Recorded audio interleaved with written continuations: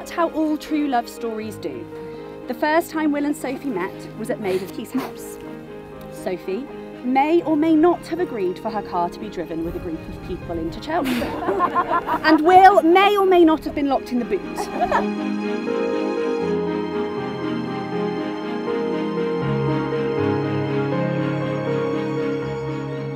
Despite having 29 years to prepare a father of the bride speech, I'm still standing here today, speechless at how beautiful my daughter looks.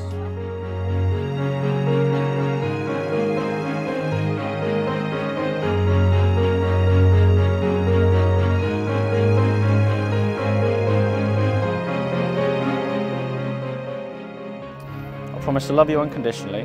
I promise to fold my clothes and put them away at least once a month. I promise to make you smile when no one else can. I promise to make you toast when you drink too much Prosecco. And I promise you'll never be alone. I promise to always love you. Life is easy, but especially when life gets hard. I promise to never stop you buying any guns or all those accessories you apparently need for shooting. I promise to be faithful, supportive, and always put us first as a priority. I promise to learn to listen when you're right, but I'll always remind you when you're wrong. That's the time. I promise to always bring you chocolate with a glass of milk even when I'm comfy on the sofa. Full stop. Can't believe I live in your thoughts. I think about you all the time, morning, evening, and midnight. Such a wonderful delight.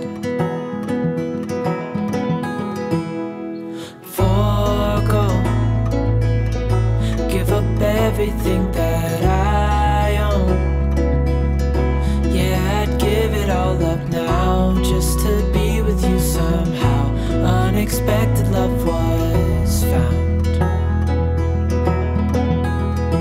You're the rose in a garden,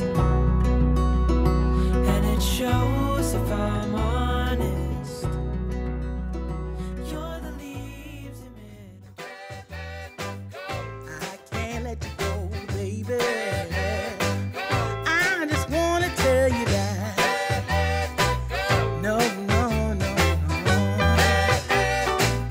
Yeah. All of my friends say, girl, you better take care, 'cause that man is trouble, you best beware.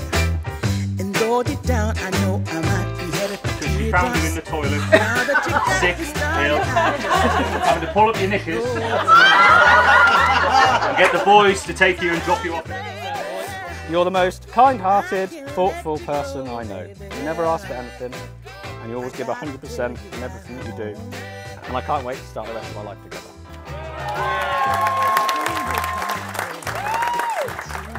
Now, if there's one thing I will say about Will, it is his ability to fall into a barrel of shit and come out smelling the roses. I just can't quit you now 'cause I love you.